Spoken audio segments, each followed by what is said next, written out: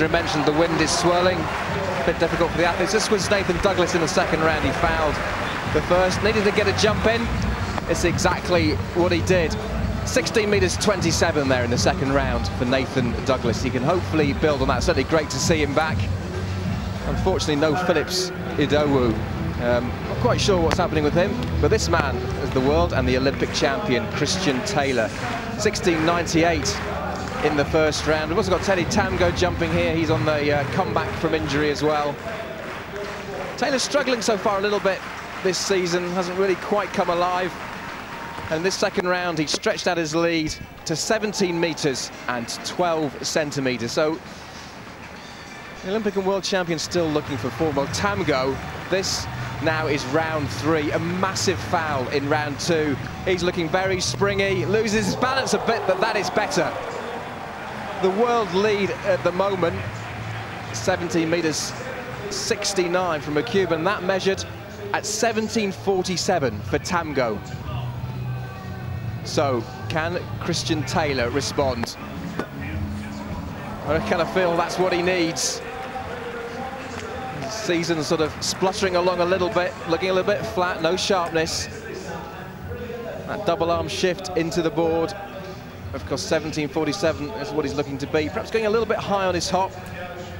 His strength is his speed, the way he skims across the ground. And he will want to respond to Tamgo. He's never really jumped against Teddy Tamgo in full flow. Rana Ryder there has come over from the US to the UK to be one of the chief coaches here. Taylor's come across as well. 17 meters 32, a season's best, but still, what, 15 centimeters behind Teddy Tamgo. Nathan Douglas. Round 4, fouled round 3.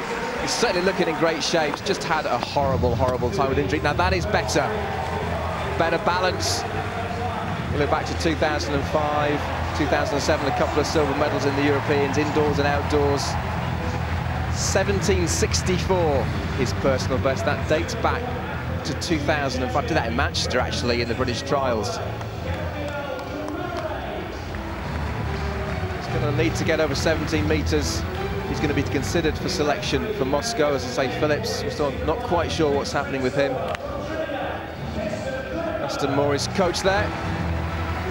It's a season's best, 16 meters and 70 for Nathan Douglas.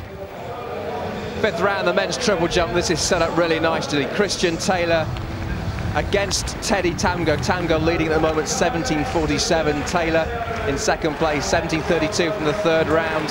Followed that up with 17.19 in the fourth. Tamgo fouled in the fourth. Probably the two men who will contest the world title in Moscow. Can Taylor respond? Good balance, good hop and step. He certainly can. He came off the track in Rome. He had that look in his eyes where he didn't really know where he was going wrong, where his form had gone, but I think today in Birmingham, he may well have found it. Much smoother through the phases, much more penetration through the board. He was a bit up and down before.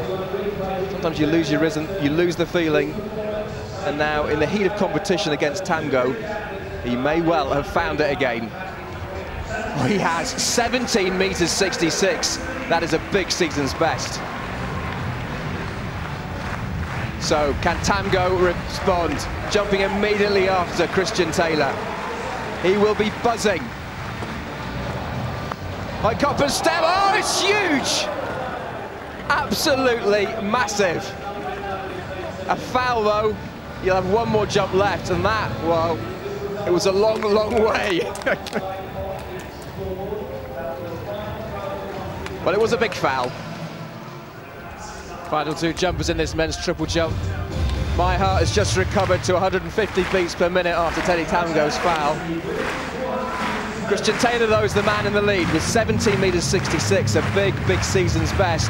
He really has rediscovered his form today. The Olympic champion will be defending his world title in Moscow. Can he go further? Well, he can't. And you could hear almost from the sound as he landed, very slappy. It wasn't that sharp move through the ground that you need for triple jump, losing a lot of speed. But he's going to take such confidence out of this competition, regardless of what Tamgo does afterwards.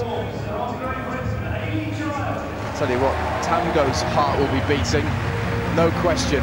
He knows how big that foul was. And again, just like Christian Taylor, he has rediscovered his form today. Colin Jackson tapped me on the shoulder, wrote down he is back across his notes, and he certainly is. Can he get it right this time?